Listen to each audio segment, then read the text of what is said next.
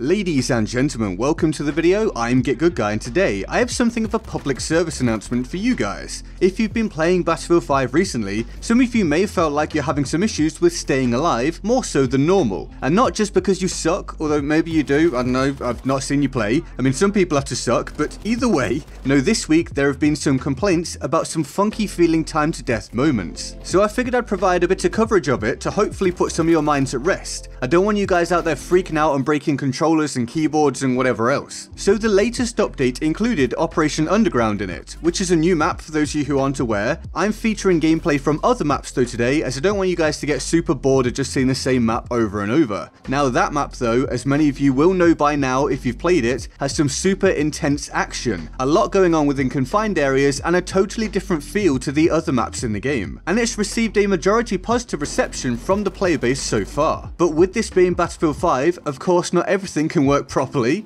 so due to probably all the action, the amount of people in small areas, the fact it's a new map and whatever else, there are some serious frame rate drops and performance issues on Operation Underground. And drop frames can of course result in you not receiving all of the visual information you need and would expect. So whereas an enemy may have peeked you, lined you up and landed 4 bullets to kill you, for example, well on your screen you possibly had no chance if the performance issues are affecting you at that point. To you it may have appeared that the enemy popped out and dropped you with a bullet or two before you could react. And who's to say how deep the performance issues run? It could be frames being dropped, it could be networking, we have no idea. It could be both. Now I've had a few instances on Operation Underground where I've been, let's say, confused about the outcome of a gunfight. Things just don't seem to line up. It's kind of reminded me of what it felt like when this game had some serious time to death issues before, earlier on in its life cycle. Now whether it's the same issue or not, it doesn't really matter, it feels the same, which can be frustrating. Now at first I figured, well, maybe it's just me, maybe I'm playing badly, or my mind is playing tricks on me. Maybe I'm making excuses for myself, as we all do sometimes, yes, you included, we know you do, and maybe some of the time that is the case. It's possible, but I've actually seen quite a few clips from other people where things don't seem right, and I've seen many more asking if there's an issue. And with DICE now having come out and confirmed there are performance issues on Operation Underground, well, it would all seem to make sense that it's affecting the time to death experience. Less frames, less feedback, more confusion. Now I have also heard some people claim that the recent update affected performance on all maps, or multiple maps.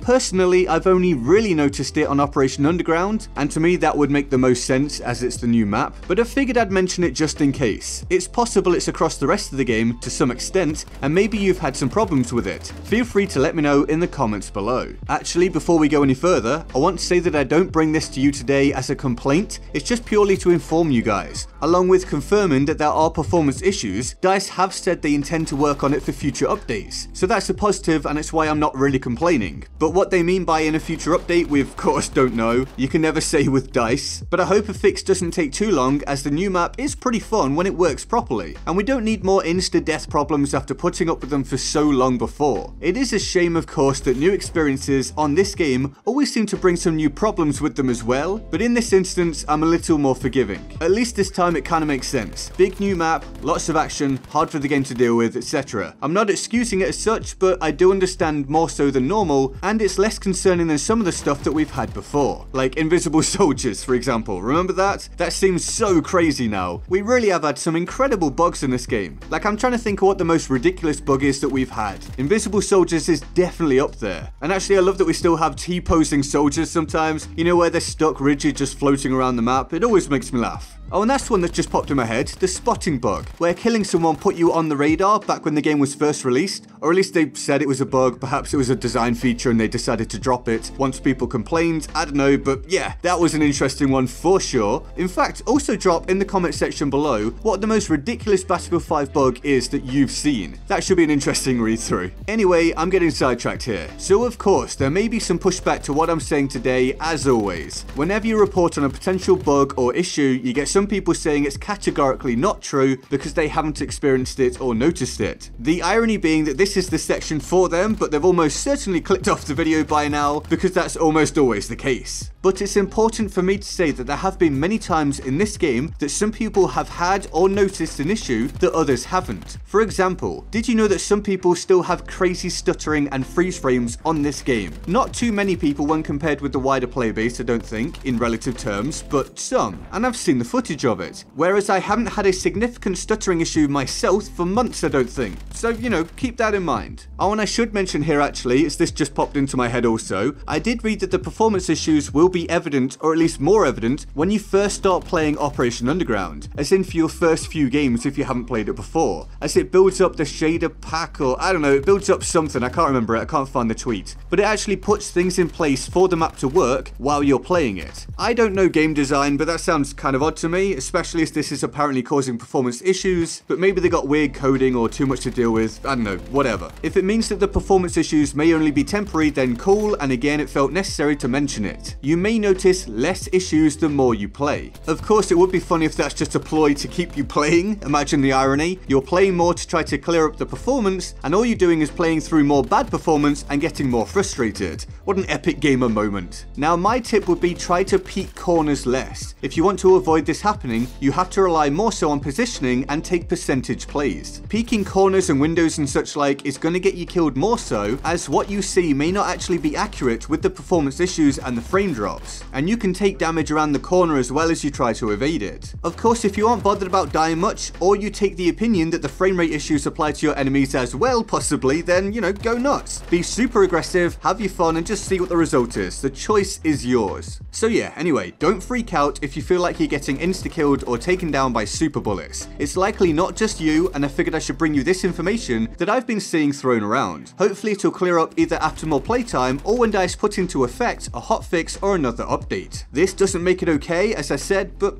it's not the biggest issue in the world. But as we're talking about issues, let me highlight something here that I would really like to be looked at. Where are the footsteps in this game now? I barely hear them at all anymore, I feel like. And I'm someone that's used sound extensively in first-person shooters for a very long time. It's something I really like to do, so I can definitely notice some kind of difference, I feel like. I know my stream has heard me talk about this at mixer.com/GetGoodGuy, shameless plug, but I haven't really spoken about it in a video. I feel like a lot of the time I either don't hear the enemy around me anymore, or I just hear like the final step or two. I don't really hear them approaching me, and sometimes it's hard to tell which direction it's even from. It's a bit off to me, and I'd like to know if you guys have noticed similar. I've had quite a few people tell me so far that they haven't been able to hear footsteps properly for a little while either. So yeah, please tell me if you found that or not. Like for a specific example, one of the audio things that really sticks with me in both Battlefield 5 and Battlefield 1 is how loud it is when you climb ladders. But just the other day, I was stood literally at the top of a ladder, and I didn't hear an enemy climb all the way up right below me, and this has happened before as well. He climbed up right next to me and took me down. Like,